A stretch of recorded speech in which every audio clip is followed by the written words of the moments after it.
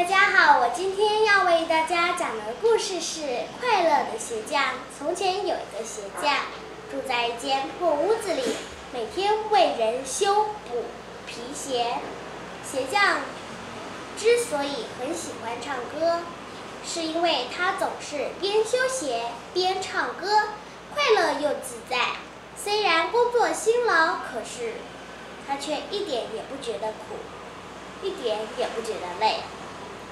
鞋匠隔壁住了一个富翁，富翁很怕吵，觉得鞋匠歌声又难听又很吵，可是他又没有办法让鞋匠不唱歌。有一天，富翁把鞋匠找来，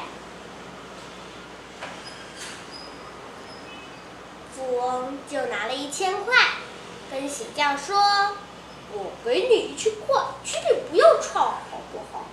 很吵。”鞋匠看了一下1000块，很高兴，心想不知道又修几双鞋才能拿到这么多钱，于是就答应富翁的请求。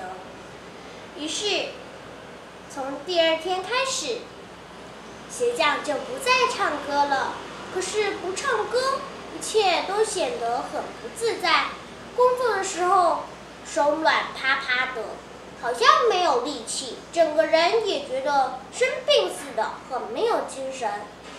鞋匠正准备要唱歌的时候，可是又看到那1000块钱，只好闭上嘴。